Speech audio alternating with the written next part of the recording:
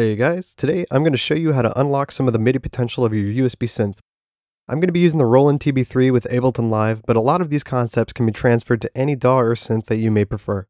We're going to talk about how to get MIDI information from the TB-3 and how to send custom MIDI information back to it. The first thing we'll need to do is go into Ableton's preferences. We're going to be using the TB-3 as the interface, so select the driver type ASIO, and then the audio device is the TB-3. Moving on to the MIDI settings, make sure that these track options are turned on. We're going to start with all sync options turned on, but we'll be adjusting this later. With the output sync turned on, the TB-3 will start playing anytime we start playback in Ableton. Alright, I have this pattern that I made on the TB-3, and I'm really digging it, but it's missing some of the additional sounds that I'm hearing in my head. What we're going to do first is get the pattern's MIDI notes from the TB-3, that way I can use them with any MIDI instrument. Create a MIDI track and click this channel drop-down box under the MIDI from.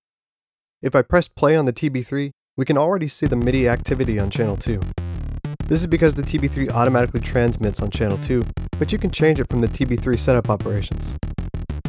Select channel 2, arm recording on the channel, then click the record button on the clip location you want to record to.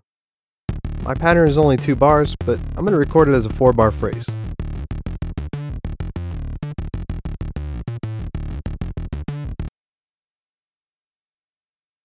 Now we have a 4-bar clip with our MIDI notes. We can see that the accent notes are still preserved, although we may pull these peaks back some depending on what sound we end up with. All that's left is to get this information into another synth, so let's create another MIDI track. And drop in a synth. I'm going to use Omnisphere because it's one of my favorites. Let's play the clip, and yeah, it's a boring saw right now, but that's definitely our pattern. Now that we've gotten MIDI from the TB-3, I want to send a MIDI pattern that I wrote back to it. This is where we'll need to go back to Ableton's MIDI preferences, and we're going to turn off these 2 sync options.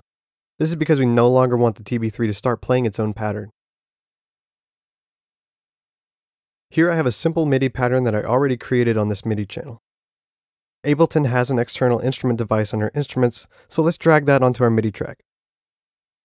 We want to send to the TB-3, channel 2, and the audio return is just 1 and 2 on our TB-3. Press play on the clip, and we can now see the audio coming back from our TB-3 onto the meter here. You'll eventually want to record this idea, so let's add an audio track. Audio from is going to be our external instrument. Arm the recording, then hit that record button on the clip location to start. This is a 4-bar loop, but I'm going to go ahead and record it as a 16-bar phrase because I already know what kind of expressive build that I'm going for with the cutoff and resonance knobs over that time.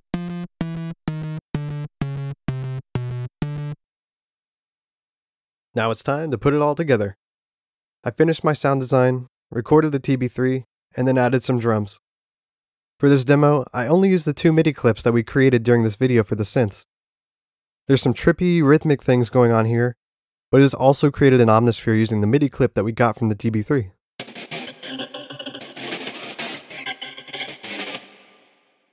Before I play the clip, I just want to say thanks for sticking around through the whole video. If you enjoyed this and want to see more, hit that like button, subscribe, and let me know in the comments below what you want to see more of.